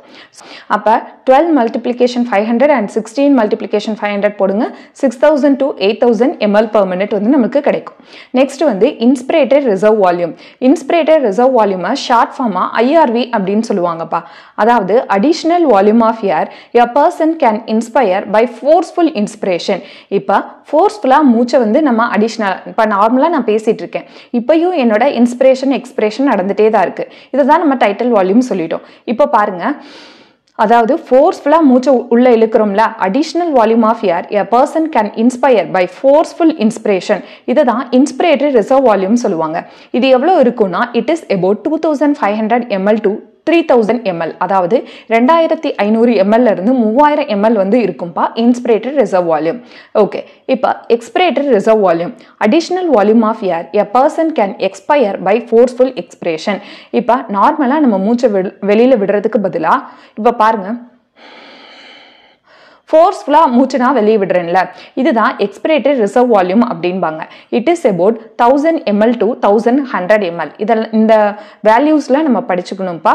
Tidel volume 500 ml, இன்ஸ்பிரேட்டட் reserve volume 2500 to 3000 ml, எக்ஸ்பிரேட்டட் reserve volume 1000 to 1100 ml. Okay, next residual volume. Residual வால்யூம்னா என்ன? Volume of air remaining in lungs even after a forceful expression. இப்போ ஃபோர்ஸ்ஃபுல்லா மூச்சை வெளிவிட்டதுக்கு அப்புறம் மிச்சம் எவ்வளோ வால்யூம் ஆஃப் ஏர் வந்து உள்ள இருக்கு, இதுதான் ரெசிடுவல் வால்யூம் அப்படின்னு சொல்லுவாங்க. It is about 1100 ml to 1200 ml. அதாவது இப்போ பாருங்க, ஃபோர்ஸ்ஃபுல்லா நான் மூச்சை வெளியே விட்டேன், இப்போ என்னோட லங்ஸ்ல மிச்சம் உள்ள வால்யூம் ஆஃப் ஏர் இருக்குல்ல, அதுதான் residual volume. எவ்வளவுனா 1100 ml to 1200 ml. Next பாத்தீங்கன்னா இன்ஸ்பிரேட்டரி கெப்பாசிட்டிப்பா. இன்ஸ்பிரேட்டரி கெப்பாசிட்டினா என்ன? Total volume of air a person can inspire and expire after a normal expiration. அதாவது நார்மலா மூச்சை வெளியே விட்டதுக்கு அப்புறம் எவ்வளவு வால்யூம் ஆஃப் ஏரை ஒரு பர்சன் வந்து இன்ஸ்பயர் பண்றாங்க, எக்ஸ்பயர் பண்றாங்க, இதுதான் இன்ஸ்பிரேட்டரி கெப்பாசிட்டி. இதை வந்து எப்படி நம்ம ஆட் பண்றாங்க அப்படின்னா, இப்ப பாருங்க, டைட்டில் வால்யூம் அப்படின்னா என்ன? நார்மலா நம்ம எவ்வளவு வால்யூம் ஆஃப் ஏரை இன்ஸ்பயர் அண்ட் எக்ஸ்பயர் பண்றோம், இது எவ்வளவுப்பா படிச்சோம்? 500 ml. இதே இன்ஸ்பிரேட்டட் ரிசர்வ் வால்யூம்னா என்ன? Additional volume of air a person can inspire, இதுதான் ரிசர்வ் வால்யூம் சொல்லுவாங்க. இன்ஸ்பிரேட்டட் ரிசர்வ் வால்யூம் எவ்வளவுப்பா நம்ம படிச்சோம்? 2500 to 3000 ml. ஓகே, அடுத்து இன்ஸ்பிரேட்டரி கெப்பாசிட்டினா என்ன? Total volume of air a person can inspire and expire after a normal inspiration. Normal inspiration க்கு அப்புறம் எவ்வளவு volume of ஏரை ஒரு பர்சன் இன்ஸ்பயர் எக்ஸ்பயர் பண்றாங்க, அதுதான் எக்ஸ்பிரேட்டரி கெப்பாசிட்டி. இது எப்படி நம்ம கால்குலேட் பண்ணுவோம்? Title volume plus excretory reserve volume. Okay, next வந்து functional residual capacity. Volume of air remaining in the lungs after a normal expression. அதாவது நார்மலா மூச்சை வெளிவிட்டதுக்கு அப்புறம் எவ்வளவு வால்யூம் ஆஃப் ஏர் ரிமைனிங் நம்மளுடைய லங்ஸ்ல மீத இருக்கும், இதுதான் ஃபங்க்ஷனல் ரெசிடுவல் கெப்பாசிட்டி, FRC அப்படின்னு சொல்லுவாங்க. இதை எப்படி கால்குலேட் பண்ணலாம்? Excretory reserve volume plus residual volume. Okay, next வந்து வைட்டல் கெப்பாசிட்டி. வைட்டல் கெப்பாசிட்டி அப்படின்னா என்ன? ஓகே, vital capacity அப்படின்னா என்ன? maximum volume of air a person can breathe in after a forceful expiration. அதாவது forceful expiration க்கு அப்புறமோ இல்லனா forceful inspiration க்கு அப்புறமோ எவ்வளவு volume of air ஒரு person வந்து breathe பண்றாங்க, இததான் வந்து vital capacity அப்படின்னு சொல்லுவாங்க. இதை எப்படிப்பா மெஷர் பண்றாங்க? expiratory reserve volume plus tidal volume plus inspiratory reserve volume இதெல்லாம் சேர்ந்தது தான் vital capacity அப்படின்னு சொல்றது. Total lung capacity அதாவது total volume of air accommodated in the lungs at the end of forced inspiration. அதாவது ஃபோர்ஸா மூச்சை இழுத்து நம்மளுடைய லங்ஸ் வந்து எவ்வளவு அதோட கொள்ளளவு இருக்கு, இதுதான் வந்து டோட்டல் லங் கெப்பாசிட்டி அப்படின்னு சொல்லுவாங்க. இதை எப்படி மெஷர் பண்ணுவாங்க அப்படின்னாப்பா respiratory residual volume, excretory reserve volume, Tidel volume, inspiratory reserve volume இது எல்லாத்தையும் ஆட் பண்ணா நமக்கு டோட்டல் லங் கெப்பாசிட்டி வந்து கிடைக்கும். R vital capacity plus residual volume இது ரெண்டையும் ஆட் பண்ணா. Exchange of cases, exchange of cases அப்படின்னா ஆக்சிஜன் கார்பன் டை ஆக்சைடு வந்து எக்ஸ்சேஞ்ச் ஆகுறது. இப்ப exchange of cases takes place at two sides. நம்ம பாடியில ரெண்டு இடத்துல கேசஸ் எக்ஸ்சேஞ்ச் வந்து நடக்கும். ஒன்னு ஆல்வியோலை டு த பிளட், அதாவது ஆல்வியோலைக்கும் பிளட்டுக்கும் நடுவுல ஒரு எக்ஸ்சேஞ்ச் வந்து நடக்கும்பா. இது ஆல்வியோலைக்கும் பிளட்டும் நடக்கும். இன்னொன்னு வந்து பாத்தீங்கன்னா between blood and the tissues, பிளட்டுக்கும் டிஷ்யூஸ்க்கும் நடக்கும். அப்ப ரெண்டு சைட்ல வந்து கேசஸ் எக்ஸ்சேஞ்ச் வந்து நடக்குது. இப்ப exchange of cases occur by simple diffusion due to pressure or concentration gradient. இப்ப gaseous exchange oxygen carbon di oxide exchange ஆகுதுல, அது எது மூலமா நடக்குது அப்படின்னு பாத்தீங்கன்னா by simple diffusions மூலமா நடக்குது அப்படின்னு சொல்றாங்க. simple diffusionsனா என்னப்பா? கான்சன்ட்ரேஷன் அதிகமா உள்ள இடத்துல இருந்து கம்மியான உள்ள இடத்துக்கு கேஸ் வந்து டிஃப்யூஸ் ஆகிறது.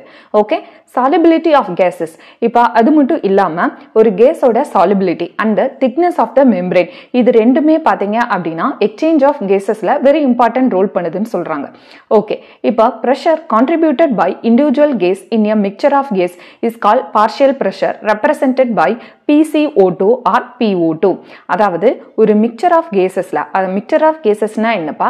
காத்துல நிறைய வந்து கேசஸ் வந்து இருக்கும். ஹைட்ரஜன், ஆக்சிஜன், ஹீலியம், நைட்ரஜன் இப்படின்ட்டு நிறைய கேசஸ் வந்து இருக்கும். இந்த கேசஸ்ல ஒவ்வொரு கேசஸ்க்கும் ஒரு பர்டிகுலர் ப்ரெஷர் வந்து இருக்கும்பா. அதை எப்படி சொல்லுவாங்க அப்படின்னா பார்ஷியல் ப்ரெஷர் அப்படின்னு சொல்லுவாங்க. தமிழ்ல பகுதி அழுத்தம் அப்படின்னு சொல்லுவாங்க. Okay, partial pressure of carbon tie ஆக்சைடை எப்படி ரெப்ரசென்ட் பண்ணுவாங்க அப்படின்னு பார்த்தீங்கன்னா PCO2. அதே மாதிரி பார்ஷியல் ப்ரெஷர் ஆஃப் ஆக்சிஜனை எப்படி ரெப்ரசென்ட் பண்ணுவாங்கன்னா PO2 அப்படின்ட்டு ரெப்ரசென்ட் பண்றாங்கப்பா.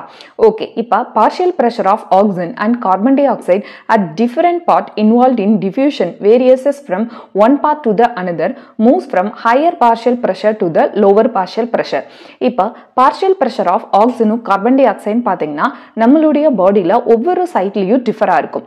அதுக்கு ஏத்த மாதிரி எப்படி வந்து டிஃப்யூஸ் ஆகுது அப்படின்னா ஹையர் பார்ஷியல் பிரஷர்ல இருந்து லோவர் பார்ஷியல் பிரஷருக்கு கேஸ் வந்து டிஃப்யூஸ் ஆகும்னு சொல்றாங்க. ஓகே, இப்போ நம்ம புக்ல பாத்தீங்க அப்படின்னா respiratory cases oxygen, carbon di oxide ஒவ்வொரு இடத்துல அதோட பார்ஷியல் பிரஷர் எவ்வளவு இருக்கு அப்படிங்கறத நமக்கு கொடுத்திருக்காங்க. ஒன்னு அட்மாஸ்பரிக் ஏர், அட்மாஸ்பரிக் ஏர்ல பாத்தீங்கன்னா பார்ஷியல் பிரஷர் ஆஃப் ஆக்சிஜன் எவ்வளவு இருக்கும்பா? 159 இருக்கு. இதே அட்மாஸ்பரிக் ஏர்ல கார்பன் டை ஆக்சைடு பாத்தீங்கன்னா ரொம்ப கம்மி 0.3 இருக்கு. ஆல்வியோலை சைட்ல oxygen partial pressure of oxygen பாத்தீங்கன்னா 104 mmHg வந்து இருக்கும். இதே கார்பன் டை ஆக்சைடு பாத்தீங்கன்னா 40. இதே பிளட்ல பாத்தீங்க அப்படின்னா டீஆக்சிஜனேட்டட் பிளட்ல ஆக்சிஜன் வந்து 40யும் oxygenated deoxygenated பிளட்ல partial pressure of oxygen 40யும் carbon tie ஆக்சைடினுடைய அளவு பார்த்தீங்கன்னா 45 இருக்கும். இதே oxygenated பிளட்ல partial pressure of oxygen 95யும் carbon di oxide 40 இருக்கும். இதே டிஷ்யூ சர்ஃபேஸ்ல பார்த்தீங்கன்னா partial pressure of oxygen 40யும் carbon tie ஆக்சைடினுடைய அளவு 45 இருக்கும். இப்போ ஒவ்வொரு சைட்ல partial pressure of oxygen and carbon di oxide கொடுத்துட்டாங்க. இதை வச்சு எப்படி இந்த பிக்சர் நம்மளுடைய NCERTல கொடுத்துருக்காங்கப்பா. இதுல எப்படி டிஃப்யூஷன் நடக்குது அப்படிங்கிறத பார்க்கலாம். இப்ப பாருங்கப்பா, இது வந்து என்ன அப்படின்னா ஆல்வியோலை சைட். ஆல்வியோலை சைட்ல பார்ஷியல் பிரஷர் ஆஃப் ஆக்சிஜன் வந்து எவ்வளவு இருக்கு? 104 mmHg இருக்குப்பா. Partial pressure of carbon di oxide பாத்தீங்கன்னா 40 mmHg இருக்கு. இது வந்து ஆல்வியோலை சைட்ல உள்ள partial pressure of oxygen and carbon di oxide பா. இப்போ பேசிக் மெக்கானிசம் என்ன அப்படிங்கறத நான் உங்களுக்கு எக்ஸ்பிளைன் பண்றேன். இப்போ ஹார்ட் இருக்குன்னு வச்சுக்கோங்க. ஹார்ட்டுக்கு deoxygenated blood from the tissue சர்ஃபேஸ்ல இருந்து எங்க போகும் அப்படின்னு பாத்தீங்கன்னா ரைட் ஏட்ரியம்ல போகும். ஃப்ரம் த ரைட் ஏட்ரியம்ல இருந்து ரைட் வென்ட்ரிக்கிளுக்கு போகும். ரைட் வென்ட்ரிக்கல்ல இருந்து பல்மனரி ஆர்டரி மூலமா ஆல்வியோலர் சைட் போய் டீஆக்சிஜனேட்டட் பிளட் வந்து ரீச் பண்ணுப்பா. இந்த இடத்துல ஆக்சிஜனேஷன் அண்ட் ஆக்சிஜன் கேஸ் இந்த இடத்துல கேஷியஸ் டிஃப்யூஸ் வந்து நடந்து என்ன ஆகும் அப்படின்னு பார்த்தீங்கன்னா ஆக்சிஜனேட்டட் பிளட் வந்து எகெயின் பல்மனரி வெயின் மூலமா நமக்கு லெஃப்ட் ஏட்ரியமுக்கு வந்து லெஃப்ட் வென்ட்ரிக்கலுக்கு போகும். ஃப்ரம் த லெஃப்ட் வென்ட்ரிக்கல்ல இருந்து அயோட்டா மூலமா அண்ட் ஆர்டரிஸ் மூலமாக டிஷ்யூஸினுடைய ஒவ்வொரு சைட்டை போய் ரீச் பண்ணும். இதுதான் பேசிக் மெக்கானிசம் இந்த என்டையர் பிக்சர். இப்போ எப்படி கேசியஸ் எக்ஸ்சேஞ்ச் நடக்குது அப்படிங்கிறத ஒன் பை ஒன்னா பார்க்கலாம். இப்போ பாருங்க, இது வந்து பல்மனரி வெயின். இப்போ ஒன்று மட்டும் ஞாபகம் வச்சுக்கணும்ப்பா, all arteries carrying oxygenated blood accept pulmonary artery மட்டும் டீஆக்சிஜனேட்டட் பிளட்டை கொண்டு போகும். All vein carry deoxygenated blood, எல்லா வெயினும் டீஆக்சிஜனேட்டட் பிளட்டை தான் கேரி பண்ணும் எக்ஸப்ட் பல்மனரி வெயின். இப்போ பாருங்க, பல்மனரி வெயின்ல இதோட பார்ஷியல் ப்ரெஷர் எவ்வளோ இருக்கும்? இந்த ஹாஃப் ஃபுல்லாவுமே வந்து என்ன சர்ஃபேஸ் அப்படின்னா இந்த ஹாஃப் அப்படியே சென்டர்ல வந்து ஒரு லைன் போட்டு பிரிங்க. இந்த ஹாஃப் ஃபுல்லாவுமே ஆக்சிஜனேட்டட் பிளட் இருக்கக்கூடிய சைட், இந்த ஹாஃப் ஃபுல்லாவுமே டீஆக்சிஜனேட்டட் பிளட் இருக்கக்கூடிய சைட். இப்போ ஆக்சிஜனேட்டட் பிளட்ல இருக்கக்கூடிய இந்த எல்லா சர்ஃபேஸ்லயும் பாத்தீங்க அப்படின்னா பார்ஷியல் பிரஷர் ஆஃப் ஆக்சிஜன் 95 இருக்கு, partial pressure of carbon di oxide 40 இருக்கு. இப்போ பாருங்க, ஆல்வியோலை சைட்ல எது அதிகமா இருக்கு? இப்போ இந்த இடத்துல பார்ஷியல் பிரஷர் ஆஃப் ஆக்சிஜன் வந்து எவ்வளோப்பா இருக்கு? 95 இருக்கு. இதே partial pressure of carbon di oxide பார்த்தீங்கன்னா 40 இருக்கு. இப்போ ஆல்வியோலை சைட்டையும் இந்த ஆல்வியோலை சைட்டையும் இந்த பல்மனரி வெயினையும் கம்பேர் பண்ணுங்க. எந்த இடத்துல பார்ஷியல் பிரஷர் அதிகமாக இருக்கு? பார்ஷியல் பிரஷர் ஆஃப் ஆக்சிஜன் இங்கே 104, இங்கே 95, இங்கே 40, இங்கேயும் 40. ஸோ தட் எங்க இருந்து எங்கப்பா கேஸ் வந்து எக்ஸ்சேஞ்ச் ஆகும்? அதாவது ஆக்சிஜன் இங்க இருந்து கான்சன்ட்ரேஷன் அதிகமாக உள்ள இடத்துல இருந்து கம்மியாக உள்ள இடத்துக்கு ஆக்சிஜன் வந்து வரும். அதனால ஆக்சிஜனை வந்து இந்த பிளட் வெசல் வந்து கேரி பண்ணிட்டு போகும். அதுக்கு எங்க போகும் அப்படின்னா லெஃப்ட் ஏட்ரியமுக்கு போகும். ஃப்ரம் லெஃப்ட் ஏட்ரியம்ல இருந்து லெஃப்ட் வென்ட்ரிக்கலுக்கு போகும். லெஃப்ட் வென்ட்ரிக்கல்ல இருந்து அயோட்டா மூலமா அடுத்து சிஸ்டமிக் ஆர்டரிஸ், அதாவது ஆர்டரிஸ் தான் வந்து ஆக்சிஜனேட்டட் பிளட்டை கேரி பண்றது. சிஸ்டமிக் ஆர்டரிஸ் மூலமா ஒவ்வொரு டிஷ்யூ சர்ஃபேஸ்ல போகும். ஓகே, இப்போ இந்த இடத்துலயும் எப்படி கேசஸ் எக்ஸ்சேஞ்ச் நடக்குதுன்னு பார்க்கலாமா? இப்போ டிஷ்யூ சர்ஃபேஸ் பா, tissue சர்ஃபேஸ்ல already partial pressure of oxygen வந்து 40 தான் இருக்கும், partial pressure of carbon di oxide 45. ஓகேவா? Oxygenated blood vessel, oxygenated blood வெசல்ல ஆக்சிஜனுடைய partial pressure பாருங்க 95, இங்க கம்மியா இருக்கா? ஸோ இங்க உள்ள ஆக்சிஜன் டிஷ்யூ சர்ஃபேஸ்க்கு போயிடும். அதே மாதிரி இங்க ஆக்சிஜனேட்டட் பிளட் இருக்கக்கூடிய பிளட் வெசல்லாம் PCO2 பாருங்க வெறும் 40 இருக்கு, இங்க 45. அப்ப இங்க உள்ள கார்பன் டை ஆக்சைடு இங்க போயிடும், இங்க உள்ள ஆக்சிஜன் வந்து இந்த இடத்துல டிஃப்யூஷன் வந்து நடக்குது. அதாவது கான்சன்ட்ரேஷன் அதிகமா இருக்கக்கூடிய ஆக்சிஜனேட்டட் பிளட் வெசல்ல இருந்து டிஷ்யூ சர்ஃபேஸ்க்கும், டிஷ்யூ சர்ஃபேஸ்ல PCO2 கான்சன்ட்ரேஷன் அதிகமா இருக்கிறதுனால இது வந்து எகெயின் பிளட் வெசல்குள்ள போகும். இப்ப carbon di oxide rich blood வெசலை நம்ம வெயின் அப்படின்னு சொல்றோம். ஓகேவா? இப்ப டீஆக்சிஜனேட்டட் இந்த பிளட் வெசல் பாத்தீங்க அப்படின்னா எதை கேரி பண்ணிட்டு போகுது? கார்பன் டை ஆக்சைடு ரிச் அதிகமா இருக்கும். ஸோ இது வந்து எங்க போகும் அப்படின்னா டீஆக்சிஜனேட்டட் பிளட் ஃப்ரம் த டிஷ்யூஸ்ல இருந்து எங்க போகும் அப்படின்னா ரைட் ஏட்ரியமுக்கு போகும். ரைட் ஏட்ரியம்ல இருந்து ரைட் வென்ட்ரிக்கலுக்கு போகும். ஃப்ரம் த ரைட் வென்ட்ரிக்கல்ல இருந்து பல்மனரி ஆர்டரி மூலமா டீஆக்சிஜனேட்டட் பிளட் பாத்தீங்கன்னா ஆல்வியோலை சைட்டை போய் ரீச் பண்ணும். ஸோ இந்த இடத்துல பாருங்க, எகைன் டீஆக்சிஜனேட்டட் சைட்ல PO2 வந்து எவ்வளோப்பா இருக்கும்? PO2 பாத்தீங்க அப்படின்னா 40 இருக்கும். PCO2 பாத்தீங்க அப்படின்னா எகைன் எவ்வளோப்பா இருக்கும்? 45 வந்து இருக்கும். இப்ப இதுக்கும் கேசஸ் எக்ஸ்சேஞ்ச் நடக்க போகுது. எந்த இடத்துல கான்சன்ட்ரேஷன் அதிகமா இருக்கு? இங்க தான் PO2 அதிகம், இங்க கம்மி. பட் இங்க PCO2 அதிகம், இங்க PCO2 கம்மி. சோ இங்க இருந்து கார்பன் டை ஆக்சைடு இங்கேயும், இங்க உள்ள ஆக்சிஜன் வந்து இங்க வரும். சோ ஆக்சிஜன் ரிச் பிளட் வெசலை நம்ம ஆக்சிஜனேட்டட் சைட் அப்படின்ட்டு நம்ம சொல்லிட்டோம். ஓகே, இதே மாதிரி நெக்ஸ்ட் சைக்கிள் வந்து ஸ்டார்ட் ஆகும் அப்படின்னு சொல்றாங்க. Next, solubility of carbon dioxide is 20 to 25 times more than that of oxygen. அதாவது கார்பன் டை ஆக்சைடினுடைய கரையும் தன்மை, அதை தான் solubility அப்படின்னு சொல்லுவாங்கப்பா. இந்த solubility பார்த்தீங்கன்னா கார்பன் டை ஆக்சைடில் 20 இருந்து 25 டைம்ஸ் வந்து அதிகமாக இருக்கு than that of the solubility of oxygen. So carbon tie ஆக்சைடினுடைய diffusion பார்த்தீங்கன்னா much pastor than through the membrane. அதாவது கார்பன் டை ஆக்சைடினுடைய டிஃப்யூஷன் ரேட் வந்து அதிகமாக இருக்குன்னு சொல்றாங்க ஆக்சிஜனை விட. ஏன்? கார்பன் டை ஆக்சைடினுடைய solubility பார்த்தீங்கன்னா 20 to 25 டைம்ஸ் வந்து அதிகமா இருக்குன்னு சொல்றாங்க. Okay, diffusion membrane is 3 layer திக். ஒவ்வொரு டிஃப்யூஷன் மெம்பரேன் பார்த்தீங்கன்னா 3 லேயர்ல இருக்கும்பா. ஒன்னு ஆல்வியோலார் ஸ்குவாமஸ் எபிதீலியம். இப்போ இந்த ஆல்வியோலைனுடைய செல் வால் பார்த்தீங்கன்னா which is made up of squamous epithelium. Okay, இந்த டிஃப்யூஷன் gaseous exchange இருக்குல இந்த டிஃப்யூஷன் எதுக்கு நடுவுல நடக்கும் அப்படினு பாத்தீங்கன்னா between 3 layers.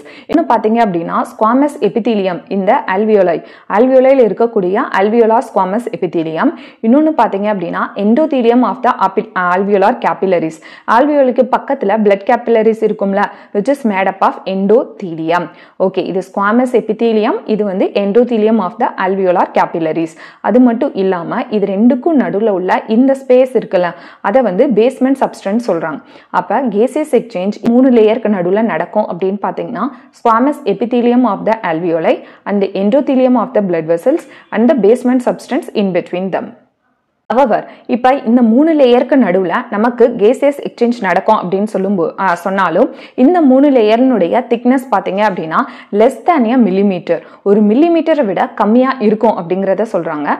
All these factors favorable for the diffusion. எங்க இருந்து diffusion ஆகுது? Oxygen from the alveoli to the tissuesக்கு போகும். From the tissiesல இருந்து carbon dioxide alveoli siteக்கு வந்து reach ஆகுதுன்னு சொல்றாங்க. That's all about exchange of gases. Okay. Next வந்து transport of gases பா. என்ன gases நம்ம படிச்சிட்டு இருக்கோம்ப்பா? Oxygen and carbon dioxide. எப்படி வந்து நம்ம பாடியில transport ஆகுதுன்னு பார்க்கலாம். இப்ப blood is the medium of transport of carbon dioxide and oxygen. blood மூலமா தான் ஆக்ஸிஜனும் கார்பன் டை ஆக்சைடும் transport ஆகுதுன்னு சொல்றாங்க. Okay, most of oxygen, அதாவது ஆக்ஸிஜன் பாத்தீங்க அப்படின்னா 97% of oxygen, அதாவது 97% ஆக்ஸிஜன் பாத்தீங்கன்னா which transported through their RBC, அதாவது RBC மூலமா தான் transport ஆகும்னு சொல்லுவாங்க. RBC னா என்னப்பா? ரத்த சிவப்பணுக்கள்னு சொல்வீங்களா அதான். 97% of oxygen RBC மூலமா transport ஆகுது. And remaining 3% by blood plasma, அதாவது rest 3% பாத்தீங்கன்னா பிளாஸ்மால அப்படியே dissociate ஆகுதுன்னு சொல்றாங்க.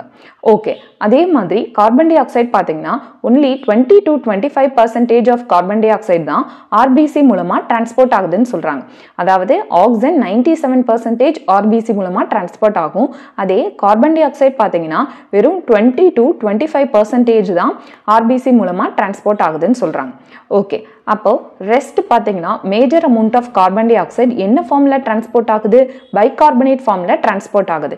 70% ஆஃப் கார்பன் டை ஆக்சைடு பாத்தீங்கன்னா பைகார்பனேட் ஃபார்ம்ல வந்து டிரான்ஸ்போர்ட் ஆகுதுன்னு சொல்றாங்க. Okay, and rest 7% dissolved state by blood plasma, அதாவது ரெஸ்ட் 7% பாத்தீங்க அப்படின்னா பிளாஸ்மால அப்படியே டிசால்வ்டு ஸ்டேட் கரைந்த நிலையில கார்பன் டை ஆக்சைடு வந்து டிரான்ஸ்போர்ட் ஆகுதுன்னு சொல்றாங்க. Next, transport of oxygen. Oxygen வந்து எப்படி transport ஆகுது அப்படின்றத பார்க்கலாம். Hemoglobin in RBC combines with oxygen to form oxyhemoglobin. இப்போ இதுக்கு முன்னாடி நம்ம சொன்னோம்ப்பா, ஆக்சிஜன் பாத்தீங்க அப்படின்னா மேஜர் அமௌண்ட், அதாவது 97% of oxygen வந்து transport through their RBC அப்படின்னு பார்த்தோம்.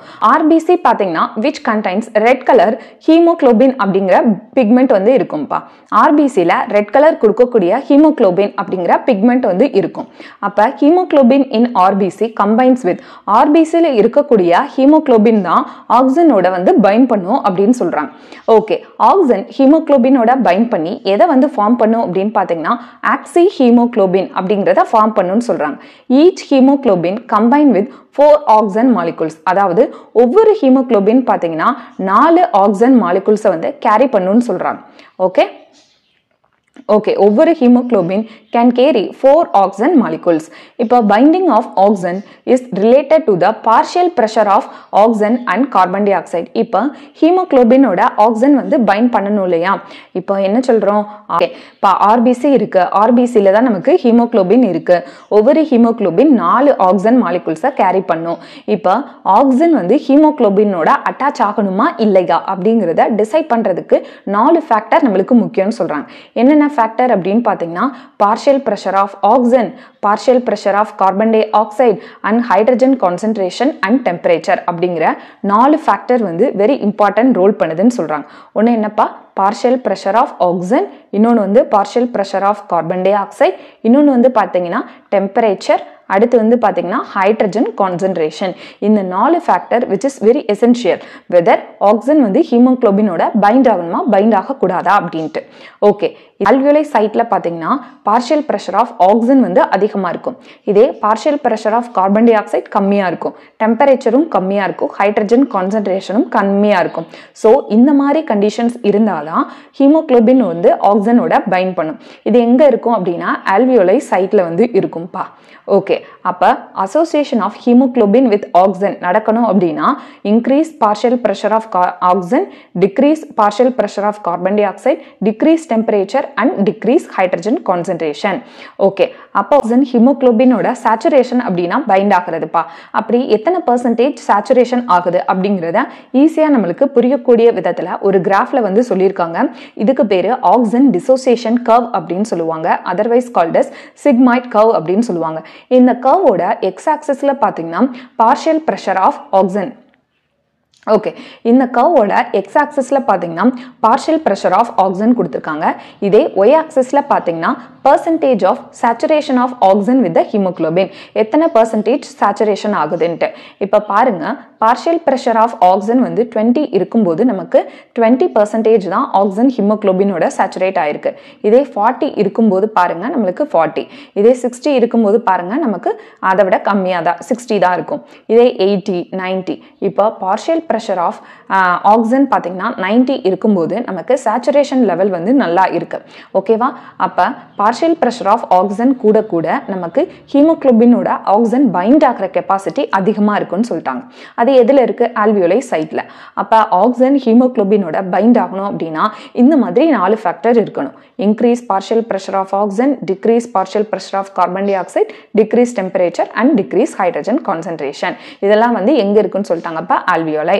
ஆல்வியோலையில் PO2 is more, PCO2 is less, less hydrogen concentration and lower temperature. Favor the binding of oxygen with the hemoglobin. Oxygen hemoglobin oda bind ஆகுது. Where opposite condition in tissues favor the dissociation of oxyhemoglobin.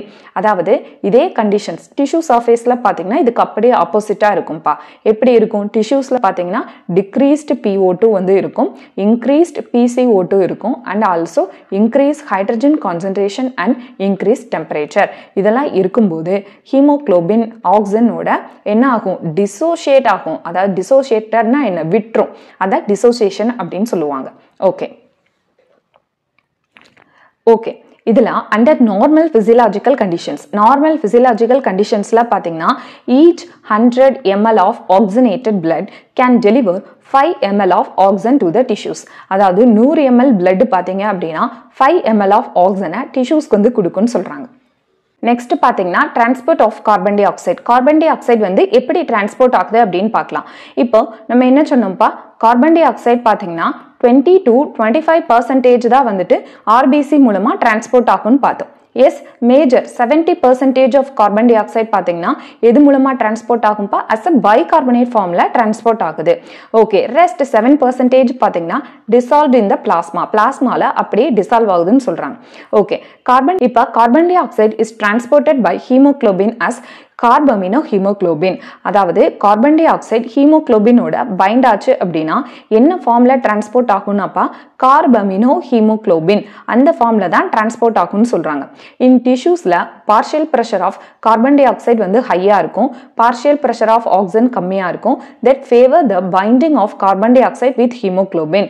இப்போ எந்த இடத்துல carbon di oxide ஹீமோகுளோபினோட find ஆகும்னு சொல்றாங்கன்னா tissue சர்ஃபேஸ்லப்பா. இப்போ tissue சர்ஃபேஸ்ல நம்ம already படிச்சிருக்கோம். Partial pressure of carbon di oxide வந்து 45 mmHg இருக்கும். இதே பார்ஷியல் பிரஷர் ஆஃப் ஆக்சிஜன் பாத்தீங்க அப்படின்னா 40 mmHg இருக்குன்னு சொன்னோம். அப்ப compare to the oxygenated blood compare பண்ணும்போது டிஷ்யூ சர்ஃபேஸ்ல பாத்தீங்கன்னா partial pressure of carbon di oxide வந்து அதிகமா இருக்கா. So that dissociation of carbon di oxide from the டிஷ்யூஸ்ல இருந்து கார்பன் டை ஆக்சைடு வந்து பிளட் வெசல்குள்ள என்டர் ஆகி தான் ஆர்பிசியோட பைண்ட் பண்ணி கார்பமினோ ஹீமோகுளோபின் இந்த ஃபார்ம்ல வந்து டிரான்ஸ்போர்ட் ஆகுதுன்னு சொல்றாங்க. ஓகே, நெக்ஸ்ட் முன்னாடியே நம்ம சொன்னோம் major amount of carbon di oxide பார்த்தீங்கன்னா பைகார்பனேட் ஃபார்ம்ல வந்து டிரான்ஸ்போர்ட் ஆகும் அப்படின்னு சொல்லிட்டு எப்படி பைகார்பனேட் ஃபார்ம்ல டிரான்ஸ்போர்ட் ஆகுதுன்னு பார்க்கலாம்.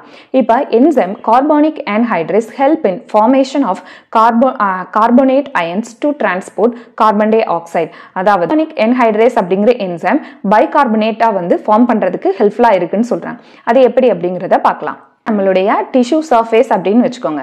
டிஷ்யூ சர்ஃபேஸ்ல நமக்கு என்னப்பா இருக்கும்? Partial pressure of carbon di oxide 45, partial pressure of oxygen வந்து நமக்கு 40. ஓகே, அதே மாதிரி இங்க இருந்து வர்றது ஆக்சிஜனேட்டட் பிளட் வெசல்னு வச்சுக்கோங்க. Oxygenated blood வெசல்ல partial pressure of oxygen வந்து நமக்கு ஹையா இருக்கும். Partial pressure of carbon di oxide பார்த்தீங்கன்னா வெறும் 40 தான் இருக்கும். அப்ப இங்க தானே partial pressure of carbon di oxide அதிகமா இருக்கு. ஸோ இந்த இடத்துல என்ன நடக்கும்? ஆக்சிஜன் இங்க இருந்து வரும், carbon di oxide from the டிஷ்யூஸ்ல இருந்து பிளட் வெசல்குள்ள என்டர் ஆகும். சரியா? இப்ப carbon di oxide blood வெசல்குள்ள enter ஆன உடனே என்ன வந்து ஃபார்ம் பண்ணும் அப்படின்னு பாத்தீங்கன்னா இமீடியட்டா carbon di oxide find with water. வாட்டரோட சேர்ந்து நமக்கு எதை வந்து ஃபார்ம் பண்ணும்? கார்பானிக் ஆசிட் வந்து ஃபார்ம் பண்ணும். இந்த கார்பானிக் ஆசிட் ஃபார்ம் ஆகிறதுக்கு நமக்கு எந்த என்சைம் வந்து ஹெல்ப்ஃபுல்லா இருக்கும்னா கார்பானிக் anhydrous என்சைம். இந்த என்சைம் பார்த்தீங்கன்னா எங்க இருக்கும்? பிளாஸ்மாலே இருக்கும், அஸ் வெல் அஸ் ஆர்பிசிலே இருக்கும். கார்பன் டை ஆக்சைடு வாட்டரோட பைண்ட் பண்ணி கார்பானிக் ஆசிடை வந்து ஃபார்ம் பண்றதுக்கு கார்பானிக் anhydrous அப்படிங்கிற என்சைம் ஹெல்ப்ஃபுல்லா இருக்கு. இந்த கார்பானிக் ஆசிட் பார்த்தீங்கன்னா ஃபர்தரா எதாவா மாறுதுன்னு பாருங்க, பைகார்பனேட்டாவா மாறும். Bicarbonate plus hydrogen concentration which is also helpful by the presence of carbonic anhydrous enzyme.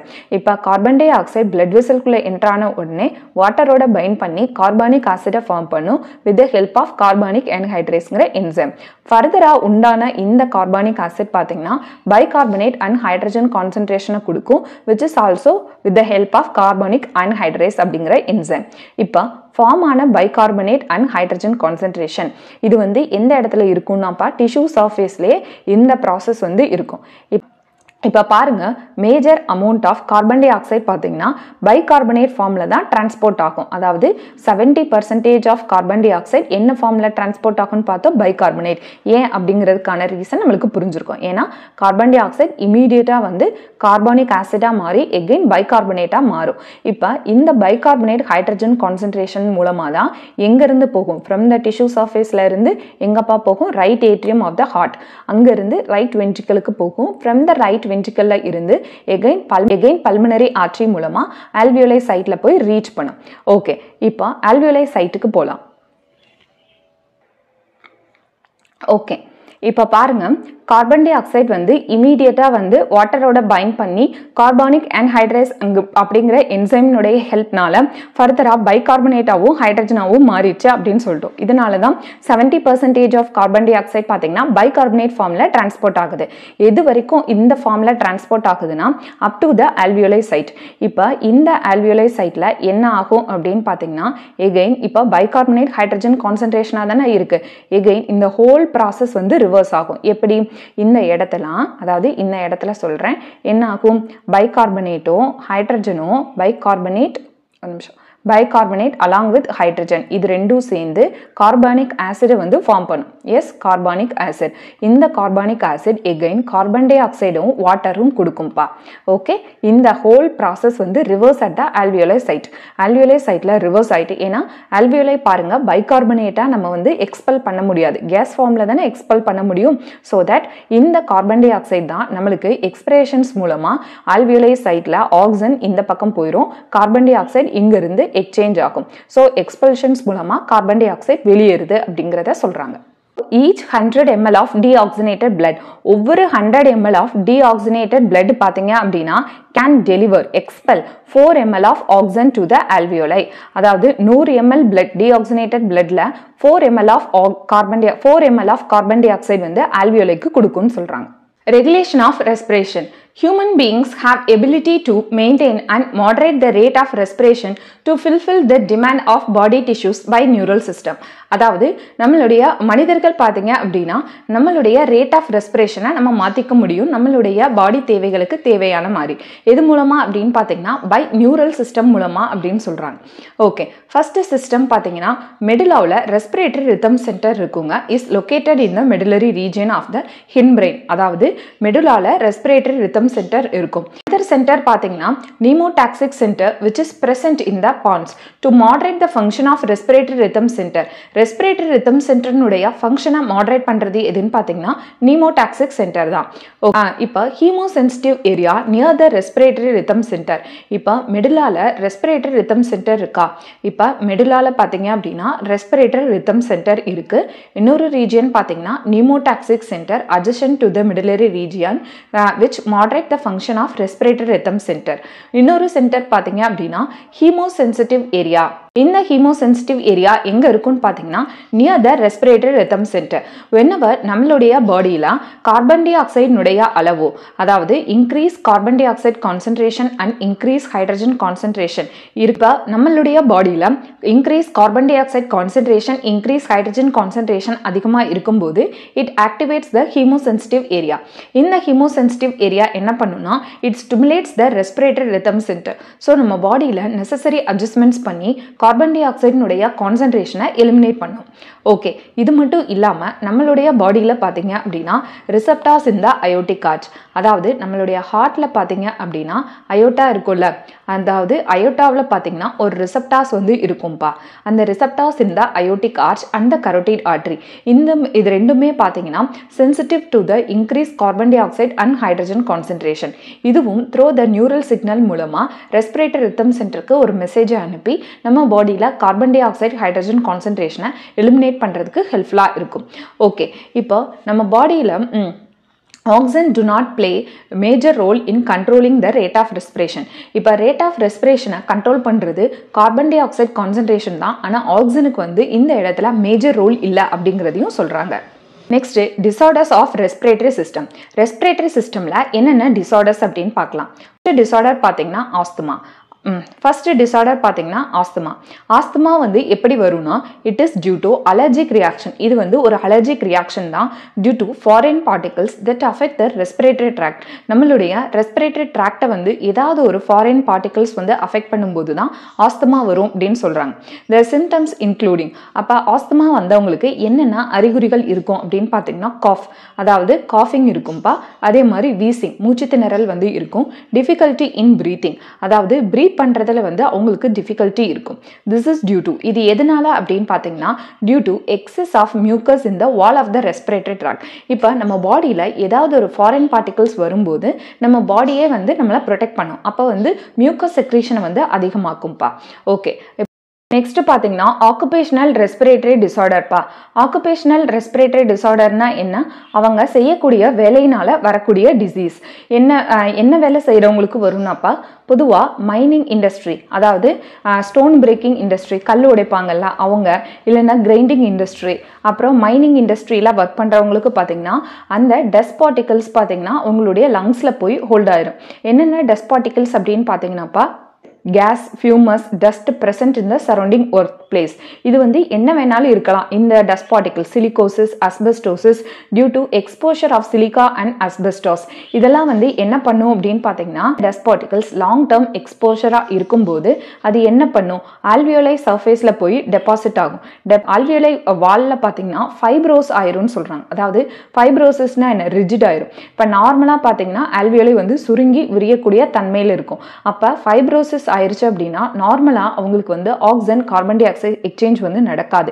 ஏன்னா ஆல்வியோலைல் ஆன irregular பேக் லைக் ஸ்ட்ரக்சர்ஸ் வந்து ரிஜிடா மாறிடும். அது சீரியஸான லங் டேமேஜை வந்து காஸ் பண்ணும் அப்படின்னு சொல்றாங்க. ஸோ இந்த ஆக்குபேஷன்ஸ்ல இந்த இடத்துல ஒர்க் பண்றவங்க எல்லாம் என்ன பண்ணணும் அப்படின்னா should wear the protective mask. அவங்க வந்து மாஸ்க் வியர் பண்ணிட்டு தான் ப்ரொடெக்டிவ் மாஸ்க் வியர் பண்ணி தான் ஒர்க் பண்ணணும் அப்படிங்கிறத சொல்றாங்க. Okay students, that's all about breathing and exchange of gases. Video பிடிச்சிருந்தது அப்படின்னா மறக்காம நம்ம சேனலை சப்ஸ்கிரைப் பண்ணுங்க, உங்க ஃப்ரெண்ட்ஸ்க்கு ஷேர் பண்ணுங்க. Thanks for watching our channel.